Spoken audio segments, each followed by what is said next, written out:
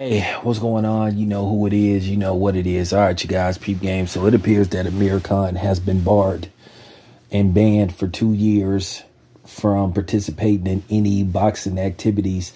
Now, keep in mind, Amir Khan is already 36, so by the time he comes back, he'll be 38 if he wishes to come back.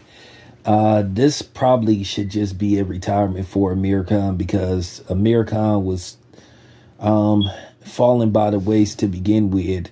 You know, if you've seen his last few performances, he got stopped by Kell Brook. He just ain't been right for a while. So with that being said, I think Amir Khan should just retire. Of course, Amir Khan is doing I don't know how that happened and all this kind of stuff, and I would never cheat and all that kind of stuff. Well, whatever the case may be, they found something in your system. I wonder what he gonna say caused him to test positive for a banned substance, but he is now barred from any boxing for the next 2 years. I'm not going to go as far as to say Amir Khan is a cheater, but at the end of the day, obviously he didn't do his research and he didn't keep track of what was going in his body. And the funny part about it is he lost his last fight. You know, he got stopped by Kell Brook.